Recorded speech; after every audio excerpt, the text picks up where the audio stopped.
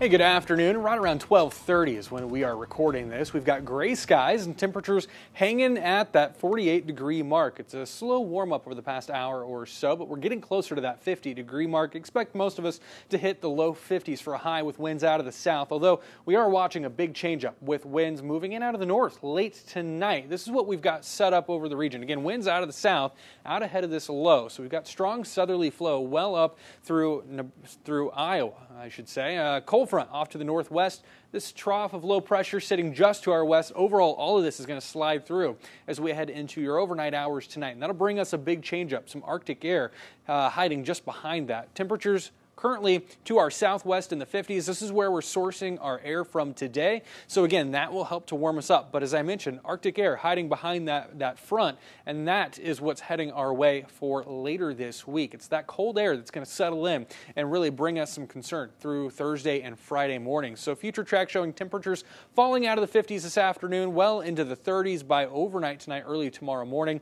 Low 30s, upper 20s. That's where we'll start early tomorrow. We may drop a little bit through the morning hours, but I expect us to kind of stick around in the 20s. I don't expect a big temperature drop throughout the day Wednesday. We may slowly fall, but we'll likely hold on to something as we head throughout the day as we get daylight of some sort through some of the clouds, and we will start to pick up a chance for some precipitation, although really only on the southern edge of our viewing area. We're talking communities like Camdenton to Lynn to Owensville and Rolla, and then those places to the south, really near I-44, have the best chance for some showers Wednesday afternoon. It'll be a quick chance for rain. I don't expect really any accumulation of precipitation in either form, liquid or snow. We will have a chance for a few flurries, but it passes off so quickly I don't expect much impact at all. Not a lot of moisture to work with, and we'll likely see more dry and cold air behind this. As we head into early Thursday, we're talking potentially single-digit temperatures with wind chill values below zero early Thursday.